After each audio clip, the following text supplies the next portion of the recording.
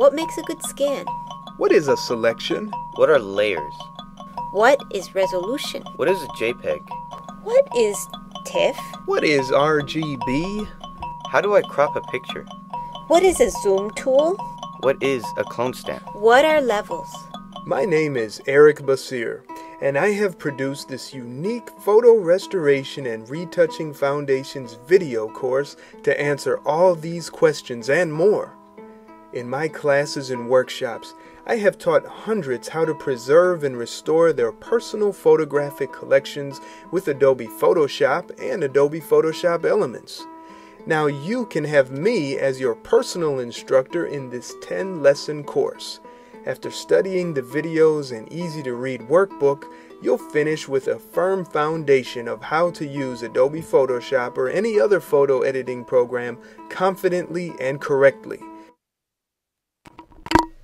Greetings, this is Eric Basir, and I am going to give you some tips on a particular photo restoration.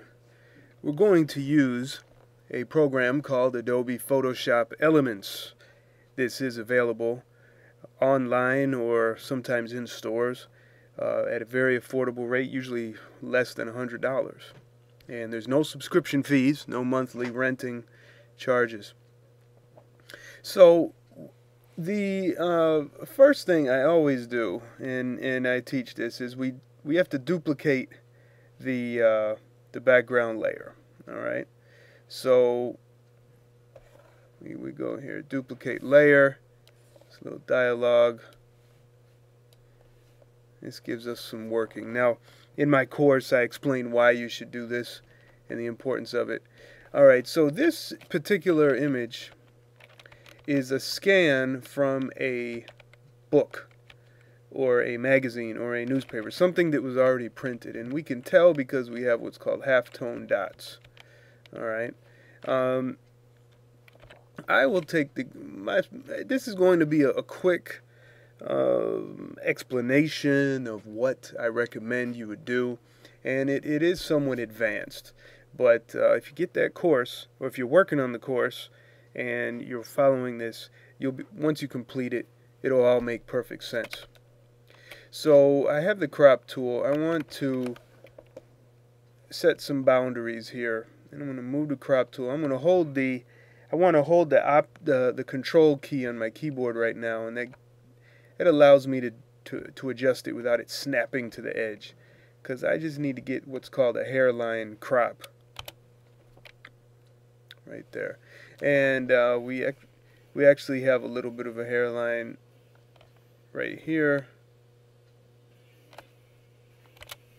All right, and at this point we will go to filter. We can try a Gaussian blur, and I want to zoom in at about 100%. How do I know I'm at 100%? Oh, if I look up here, it tells me I'm at 100%. And move this around a little bit. Hit the preview before, after. It's already going to be slightly out of focus anyways, the original. But now all we've done is eliminated the grain. There's really no detail that's been eliminated. It's just this. It's not even grain. It's just the halftone dots when it was printed. So I turn off the background, turn it on. Okay, that's smooth. Now what we can do is we can grab some of the various tools. Let's jump right to the healing brush, or the spot healing brush, and I'll make it kind of small. And just go through and get rid of these. I always say when you're retouching, you really want to make sure your monitor's clean, because otherwise you'll be like, oh, what's this? What's this? What's this? And it's nothing. It's just dirt on your monitor. So right here is a strange area. So we could grab the clone stamp tool and grab that right here, and let's do what's called adjusting the opacity. And let me drop this down just about there. And I will Alt-Option click near it and then tap a few times. There we go. I believe this was worked on a little bit before I got to it. And this is actually a student picture. The student was having some trouble, so sent me this picture and said, "Look, I paid you all this money for this course. I haven't learned nothing." Well, no, that wasn't it. She's just been so busy, she hasn't been able to do the whole course. She hasn't gotten to this part. So I'm just going to show her how to do it. Alright. Yeah, I think that's pretty decent. Now, we have this bottom part that is a bit darker than the upper part. So we'll grab the lasso, and I squint my eyes a little bit, try to find where we have changed. I'm dragging it all the way around here. Hold the shift key down to get that little gap, and then I'll soften the selection. I want to do something really heavy. Alright, it's like 20-30 pixels. Now let's make a we're gonna make a new adjustment layer, and generally I teach with levels for today, and that's really all you can do with elements. And for today, this is trying to keep it simple but fast. Alright, and here's my little box. So since I want it brighter, I'm going to move it away from the light. I want to give her more balance on her lower part of her mouth. Now we'll go to the layers palette. Let's turn this off, turn this on. You see what I mean? Yeah, that's much better.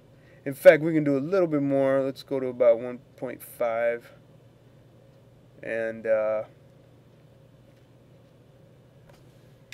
let's go to layer, new adjustment layer, levels. We're making another one. This is with no selection, as you see. Double click it. Now I want to bring this slider over from the right, bring this slider over from the left. And what we've done, we've given her a little more contrast, a little more three-dimensionality. Let's click on the background copy layer. Let's grab the selection tool again. I notice this area is kind of bright, and I want to compensate. Oops. Let me hold the Alt-Option key down. And I'll subtract this out of there. We'll go to Select, Feather. Alright. And we'll make a new adjustment layer. Now remember, this is under. Oops. Alright. There's keyboard shortcuts for all these things, by the way.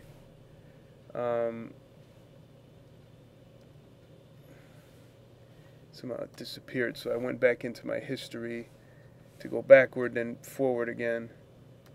This is a very soft selection, so we may get unpredictable results at the corner, but let's see what happens. And in the levels,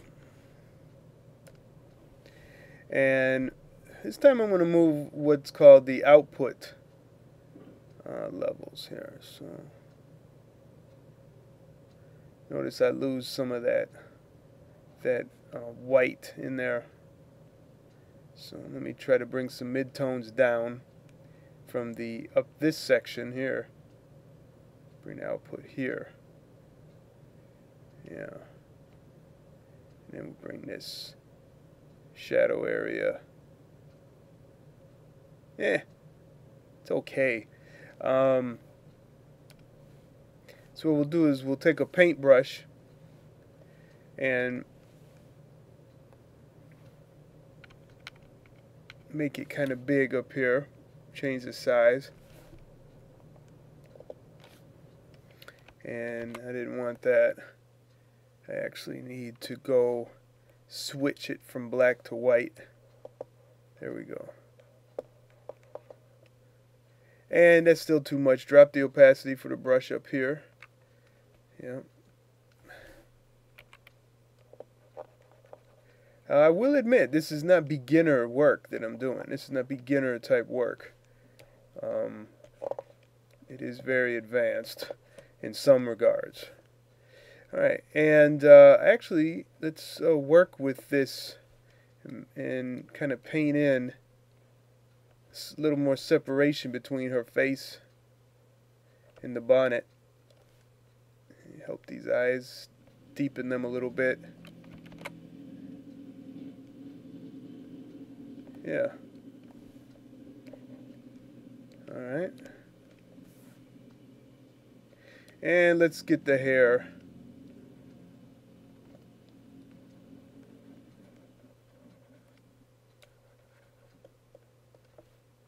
Alright. So we're going to look at before and after. I will hold the Alt and Option key down and click the background layer. Before, after, before, after. Now, to get rid of all this stuff in here, we'd have to do some rebuilding, complete rebuilding. So I would rather not do something like that without a source. And that is, if I had another picture of another bonnet from the same angle, the same style, and the same lighting. So for now, we'll just get rid of those parts.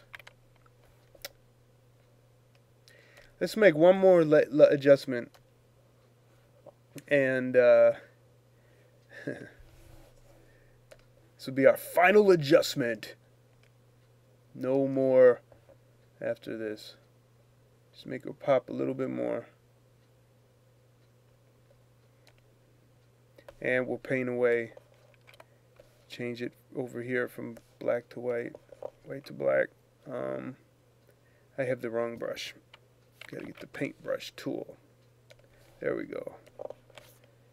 Black to white. Let's make the opacity 100%.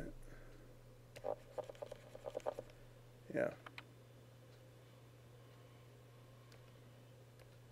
Also click on this layer and let's get rid of some of this.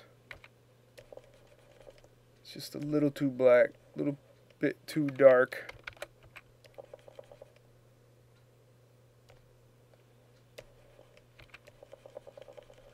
Yeah.